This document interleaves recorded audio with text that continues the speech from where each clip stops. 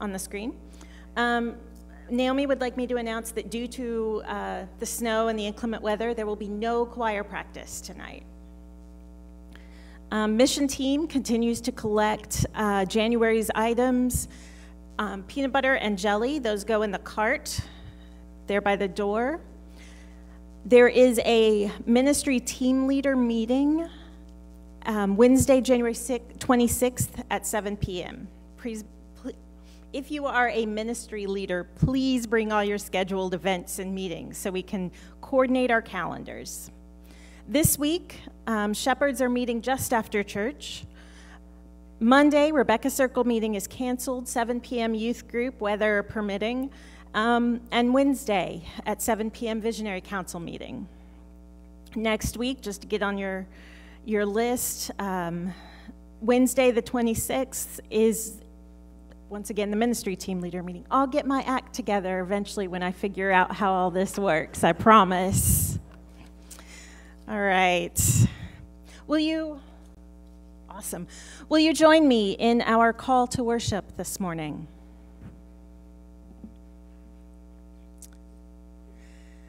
This is the day the Lord has made. This is the day we see God's presence face to face.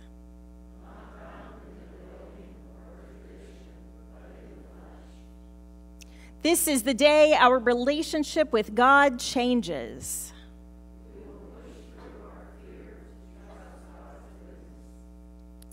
This is the day we have been waiting for, when its vision becomes reality in the body of Christ. Will you pray with me? We remember your word, Holy One. We remember what you have said and done. We remember your promise. We come today with all our experiences and thoughts, the trials and joys of the week and of the past years, to lift them into the light of your life, that you may reveal new truth we could not see before, and draw us into deeper faithfulness. As we pray the prayer your Son taught us, saying, "Who art in heaven, hallowed be thy name. Thy kingdom come, thy will be done, on earth as it is in heaven. Give us this day our daily bread, and forgive us our debts, as we forgive our debtors. Deliver us not into temptation, but deliver us from evil.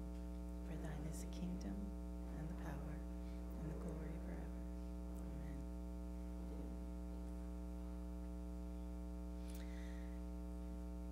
And now, I really promise I'm going to get my act together.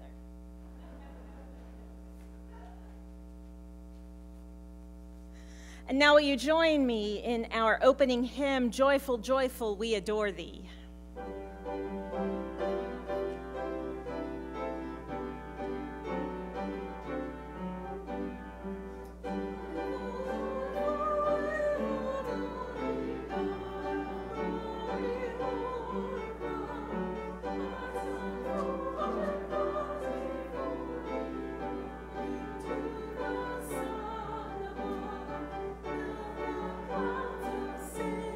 Sadness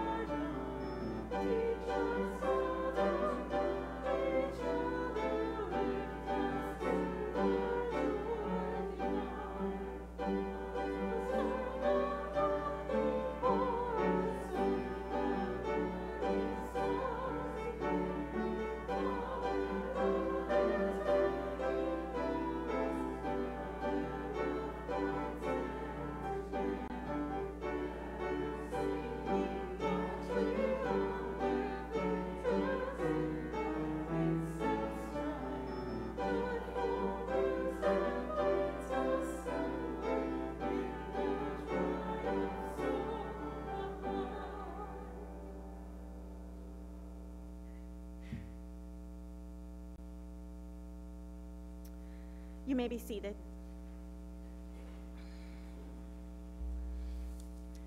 When we gather in Christian community, it is good and right to share our hearts with one another. We do that through prayer. We call that our way of connecting, one of the ways we express our connectedness as the body of Christ. And so we consider this time to be a very sacred time, a time when we lift up all of those concerns and celebrate those joys that are laying on our hearts. We want to continue to pray for Denny Patchen, for Tammy Landacre and her family on the passing of Jake this week, for Harry Steele, Vicky Gargas and her hip replacement surgery. Joe Swipus fell and was taken to the hospital, and also for Diane Brown's family. Those are the prayer concerns I have. If there are others, please feel free to share them with me after church. I'm going to invite you into a time of prayer, a time of meditation.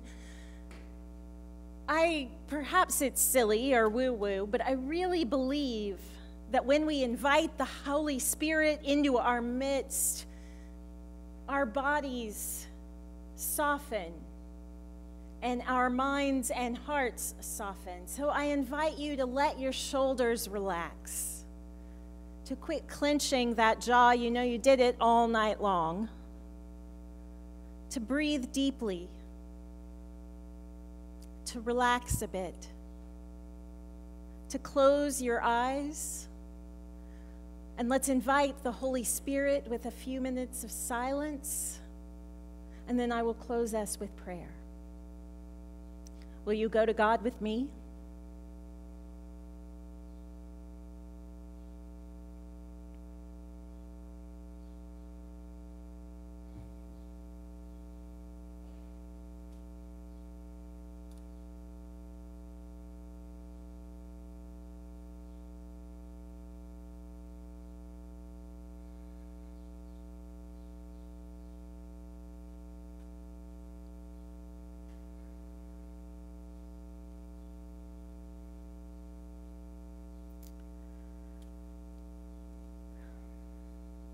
What do you see when you come among us today, O God?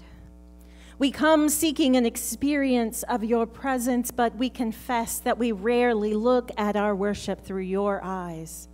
Show us the truth, reveal to us your vision, for we confess there is more of a gap than we would like to admit. Forgive us when we have reduced our relationship with you to a transaction, when we turn up and say the words and make our offering and expect you to bless us in return, to come when we call and turn away when we don't want you to look. Forgive us when we have created barriers to seeking you in our community, either saying or implying people must be or look or speak or give a certain way to belong. Forgive us when we have believed or even insisted that our tradition is the only way to meet you, that the way we've always done it is the way it always must be done, that what we understand now is all there is to know. With some trepidation, we pray that you would come among us this day, turn over the tables, drive out our hubris, that we may see as you see, and then pursue your vision, that we may care about those whom you care about, that we may see Christ in each other and in the world around us. We ask this in the name of the one who embodies your presence here and everywhere, Jesus the Christ. Amen. Holy, holy, holy, holy, holy, holy, Lord God Almighty, as we lift our hearts to praise you as a token of our love. Holy, holy, holy.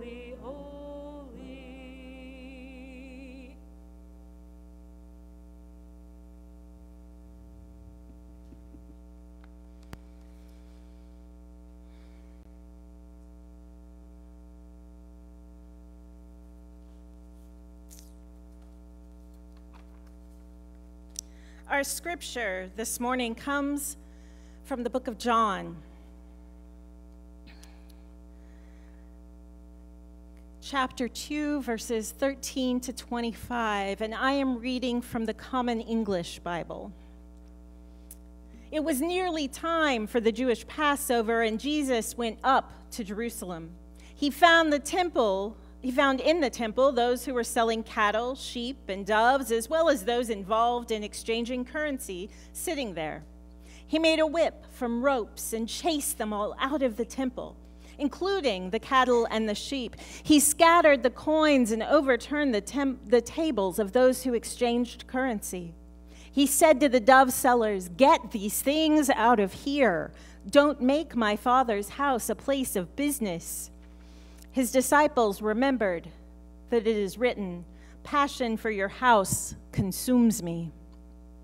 Then the Jewish leaders asked him, "By what authority are you doing these things? What miraculous sign will you show me?" And Jesus answered, "Destroy this temple, and in 3 days I'll raise it up."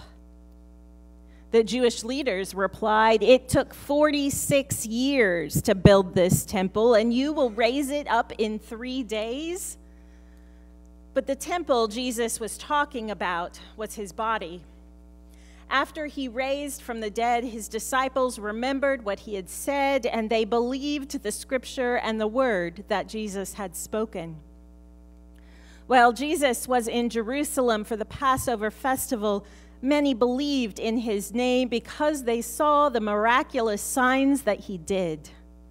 But Jesus didn't trust himself to them because he knew all people.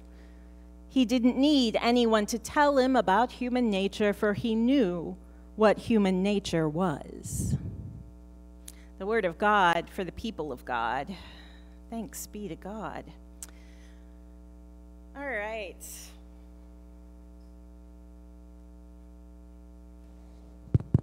Excellent. Let's move this up. Excellent. Well, I'm a bit of a walker. I hope that's okay. I'm not going to go down the aisle, but you will find me wandering up here.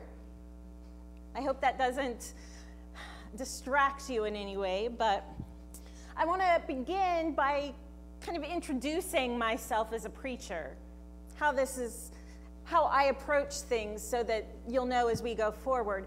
I follow what's called the narrative lectionary. This is a 4-year cycle of scriptures in which every September you start in Genesis.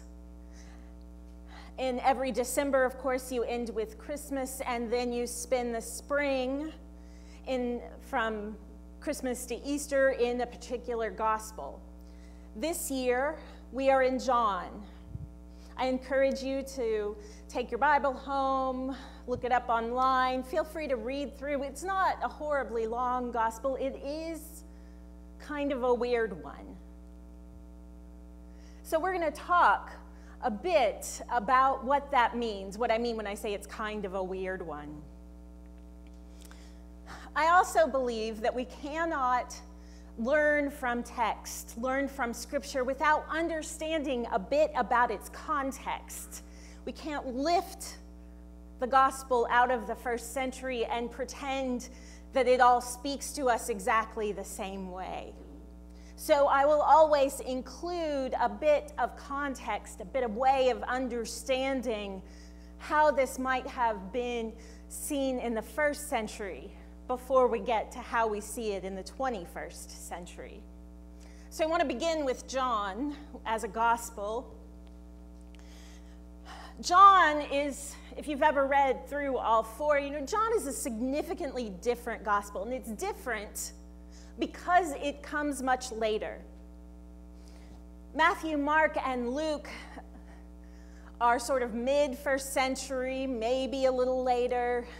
They're all within a generation of each other, and in fact, Mark comes first. Matthew and Luke have used the stories of Mark as kind of an outline and expanded some, but John's a couple generations down the road.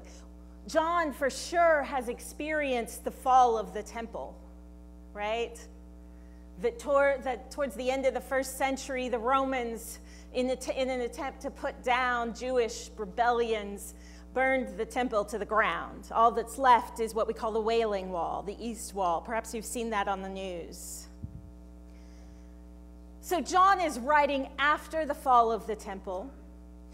He is perhaps not in Jerusalem. He's farther out. And it may be that he has some vendettas. We hear, John is the gospel that gets used the most often when Christians want to be anti-Semitic. Because John speaks of the Jews. This is where we have a first century, 21st century divide. John is not speaking of Jews in general. John, most likely, scholars tell us, is part of a little band of Jesus followers who were perhaps a bit too obnoxious and got kicked out of the synagogue. So he has a vendetta, right? He's speaking specifically about a certain, just like Paul, he's speaking specifically about certain people, not overall. Also, whereas the synoptics, Matthew, Mark, Luke, and Luke they're seeking to tell a story, right, from particular points of view. If you've read them, you know Luke and Matthew have really different points of view, but they're still telling kind of the same story with the same bits and pieces. John, not so much.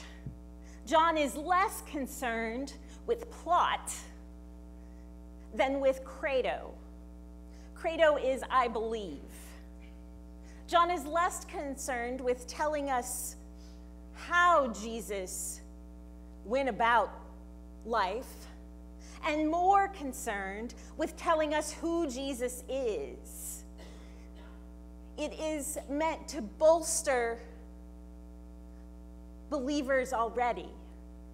It is less an evangelism tool than it is an inner reassurance tool. Does that make sense? Okay. Now, John, unlike his other gospel writers, starts where they end. He does, of course, that first chapter. In the beginning was the Word, and the Word was God, and the Word was with God, and right? But essentially, Jesus is introduced to us upsetting the temple. The story that all the other gospels put at the end, right, that last week of his life, John starts with. And in fact, John builds his entire gospel around 3 Passovers. So not only isn't this the end, this is Jesus' first Passover. John has a very specific kind of story that he's telling, and he's setting us up for it. Now, we do have to remember, it's easy to say, oh, well, they were corrupt merchants, they were charging too much. But the reality is that the temple in Jerusalem was a tourist attraction. It was huge. In fact, it was a massive complex that was maybe 13 or 14 soccer fields, or 13 or 14 football fields, if that makes a better comparison. It was a huge complex with many courts. There was the court of the Gentiles, the court of women, the court of men, and the farther in you go, of course, the more quote-unquote holy you had to be, until you know only the priests were allowed at the very holy of holies. But in the meantime, it was a massive, remarkable structure, and people came from all over to see it. And the Jews came to Jerusalem for 4 different festivals, Passover being one of the biggest. And so they came from all over. And it was a celebration. They were celebrating liberation right? Celebrating liberation from slavery, celebrating the time when Moses led them out of Egypt, across the Red Sea, and into the desert. The time when God gave them their freedom. You can imagine that this is a bit dicey for the Roman governor. This is a bit scary. You got a bunch of people coming in from all over to celebrate their freedom, all while you're in charge and making sure that Rome keeps their thumb down on these people, keep it all under control. Nobody needs to get all rebellion-y. It's a little tempting, a little scary. But nonetheless, there is still this joy going on. You know, you have your sellers with their glow necklaces and their spinny things that you blow on or whatever's cool now at parades, right? You have your flags, kids begging for balloon animals and slushies, and oh my goodness. Is this beginning to sound familiar? You've been to this fair, you've been to this party, you've seen it. And so we have to understand that the temple is part of a status quo, right? It is, much like the Vatican, it is its own entity. In order to make donations, you have to have shekels. And in order to have shekels, you have to exchange your money from wherever you're from. So you need money changers in the outer court. They've been there forever. Nothing wrong with that. If you wanted to make a sacrifice to show your love or loyalty, to give thanks and praise, you needed to purchase a dove, a calf, a lamb. You didn't want to drag these animals the 50 miles with you. You're coming on foot. You might get hungry on the way. So, those people are necessary too, and this has gone on for hundreds of years. This is how it works. People come in, they trade their money for shekels, they buy their animals to sacrifice, they make their donations. This is how it works. This is how we do it. And you can imagine that in the midst of this huge complex, there are more than one site of money changers and animal sellers. There are probably 4 or 5, who knows, but this is probably not the only one.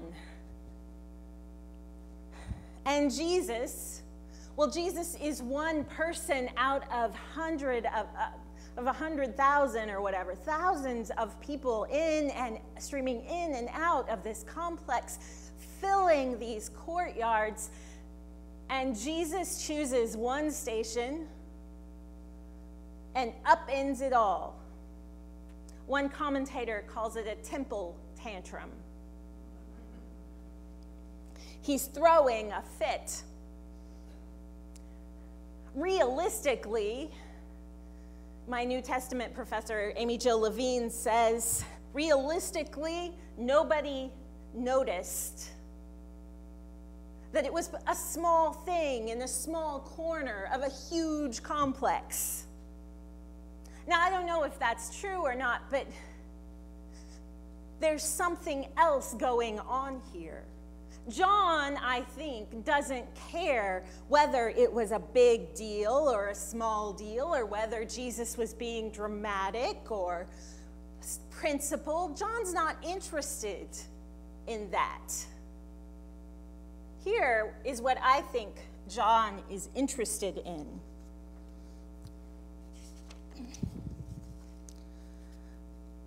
He throws the tantrum to get some leadership attention. And they do it. They say, by what authority are you doing these things? What miraculous sign will you show us?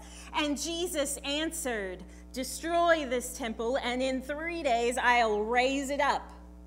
The Jewish leaders replied, "It took 46 years to build this temple, and you will raise it up in 3 days?"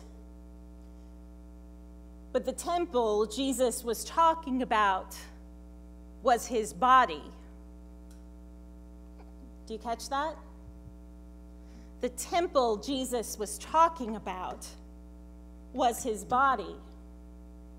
After he was raised from the dead, the disciples remembered what he had said, and they believed the scripture and the word that Jesus had spoken.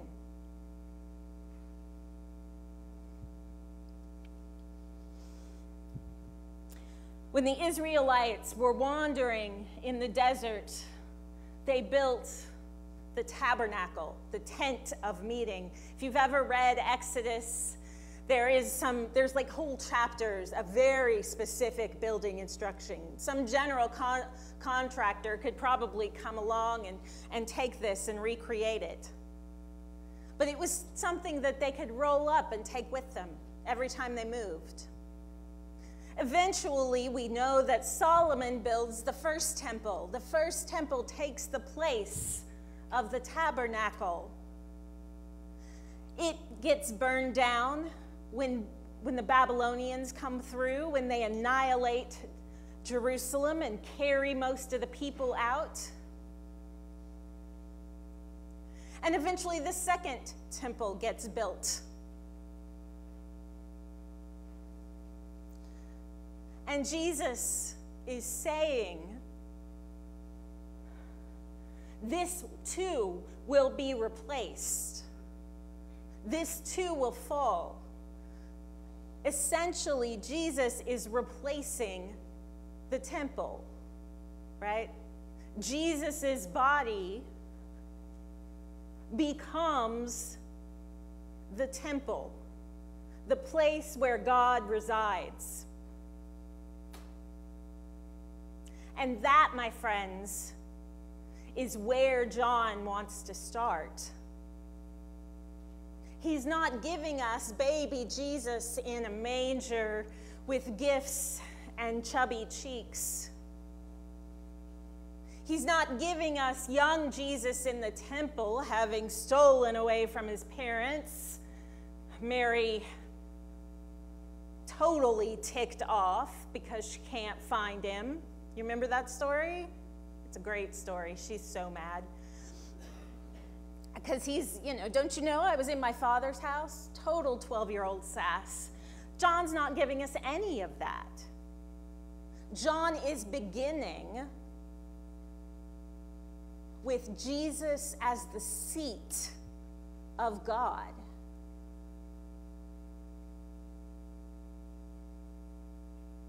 Maybe that doesn't sound too radical to our ears. We're Christians. We've been saying Jesus is the seat of God for a long time. But for John and his little band of followers of the way, this was revolutionary. This made no sense. And it might be that we could even, on some level, read the upset of the temple as a metaphor, as a way of making concrete the point that John is trying to get to, which is that Jesus upsets everything. That Jesus' very presence as the seat of God changes the world. I know, you're not surprised. It's not revolutionary to you. But what does it mean for us here?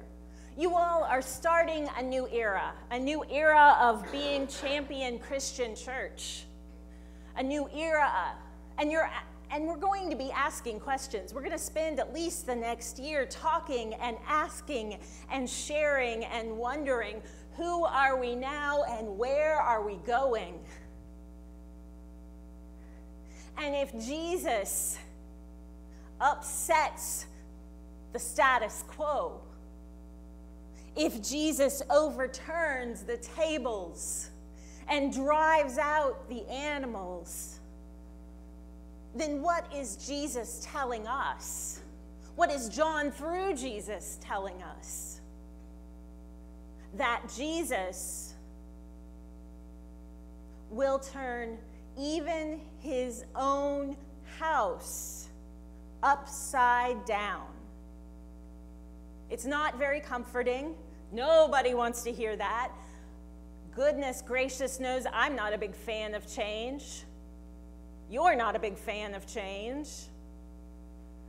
It's scary, it's intimidating, it makes you anxious, it makes me anxious. But Jesus is the seat of God. And Jesus turns the world upside down. And we, as a little band of followers of the way, we, as Jesus's people, are going to be called to upend the tables, to think about lots of different ways, to maybe let go of some things in order to grab others. There's going to be lots of ideas flowing. But I want you to hold on to John's credo, John's I believe. I believe that Jesus is the Christ, the Son of the living God. And if we believe that, then we live it. And when we live it, we turn the world upside down. Amen.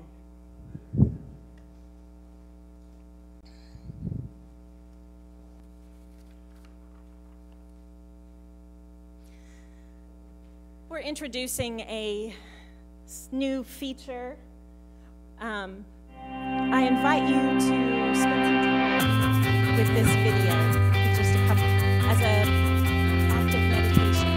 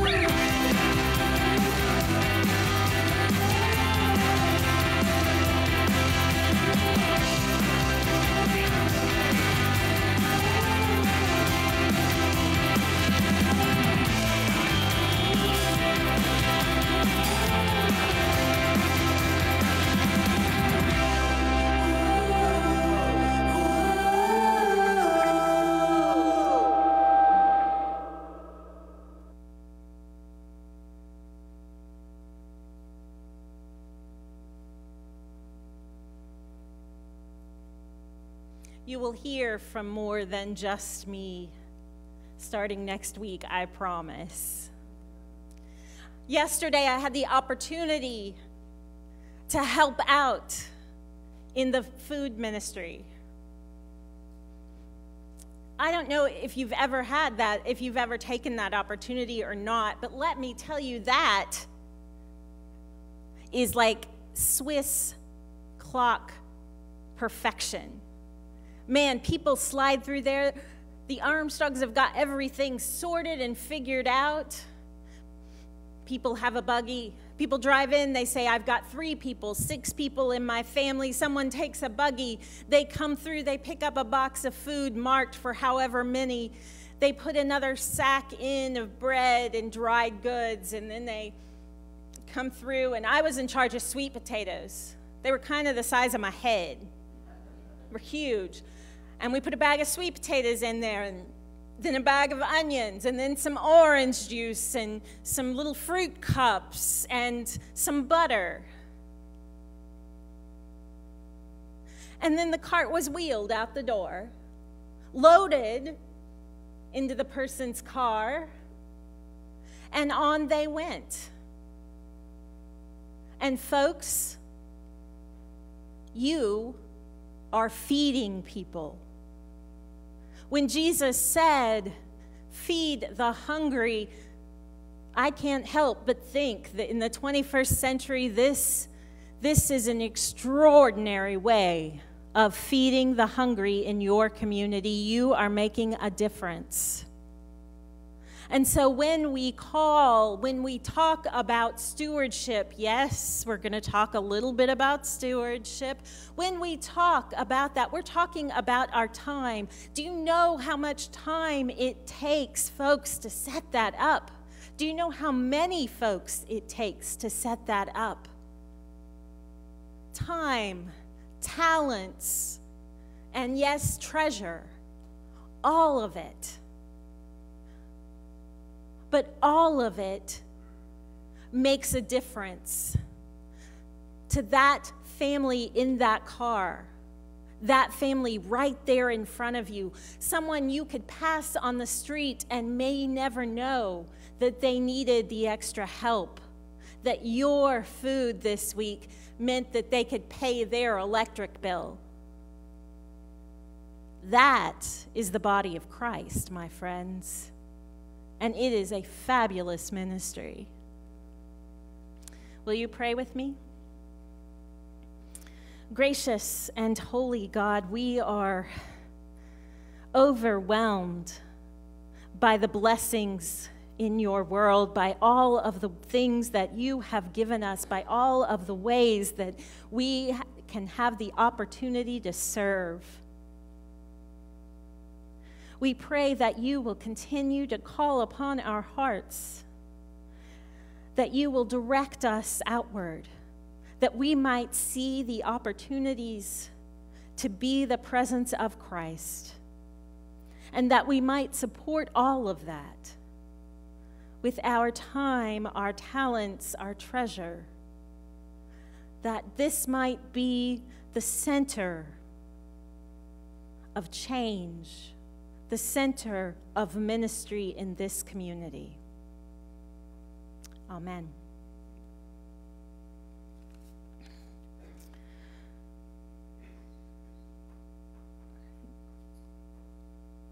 Okay, sorry. Will you join me in the communion hymn, Take My Life and Let It Be?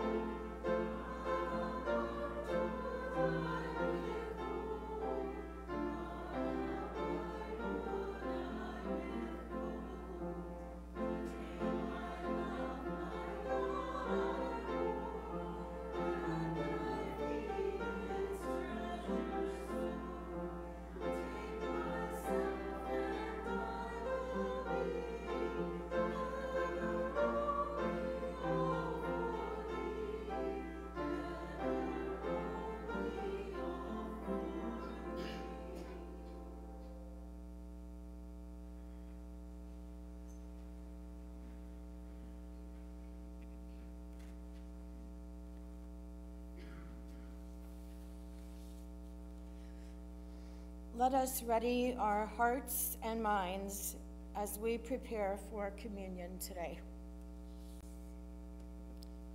Jesus modeled for us how to live in God's love.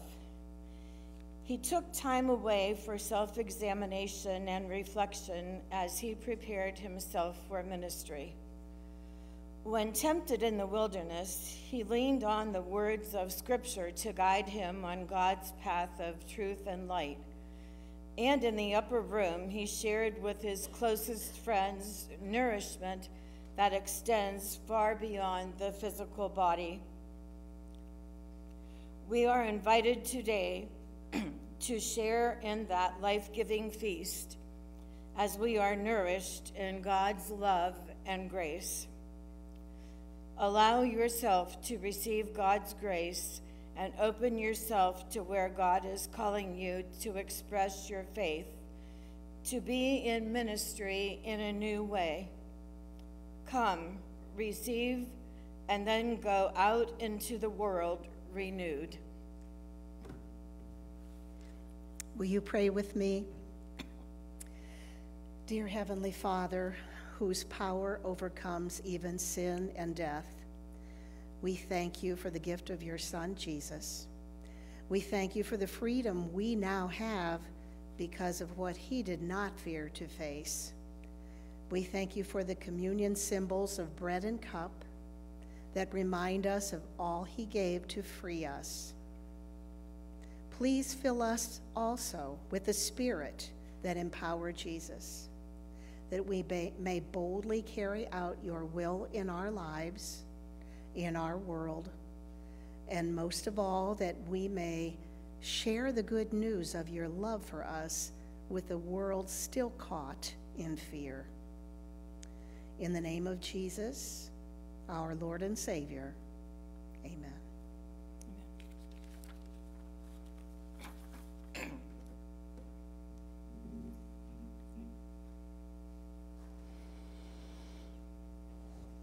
And now we know that Jesus and his friends gathered in an upper room. And as they sat at the table telling their big fish stories, they ate. And as they finished, as they reclined, Jesus looked around the table and picked up a loaf of bread, and he blessed it. And he broke it, and he handed it to them, saying, This is my body broken for you. As often as you eat of this bread, do so in remembrance of me.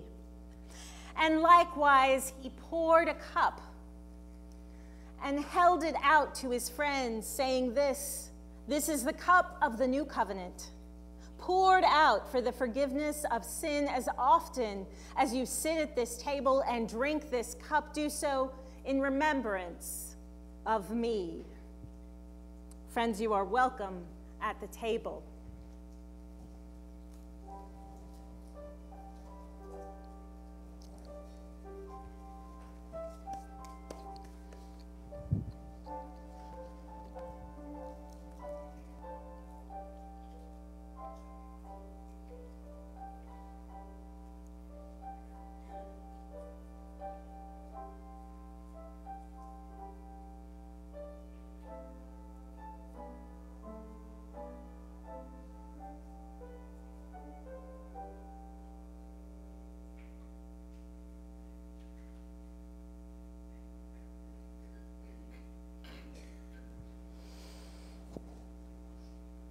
Every week, we as the body of Christ extend to those around us the opportunity to be part of this community. If you are feeling called to be a part of Champion Christian Church, if this particular body of Christ feels right to you, we want to welcome you. We want to offer you the hospitality of our lives. Feel free to make an appointment with me or to speak with those among you. This is a community worth joining. It is a community worth living in. And we want to invite you to do so.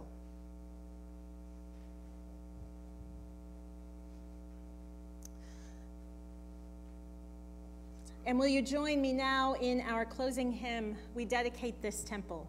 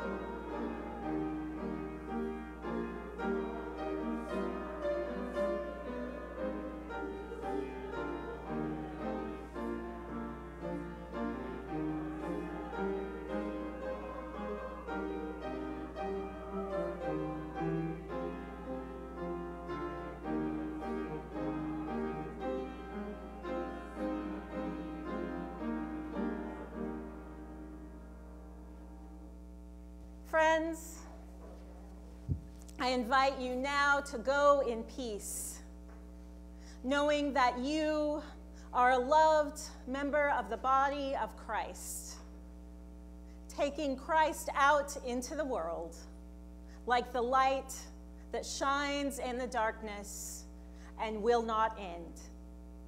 Amen.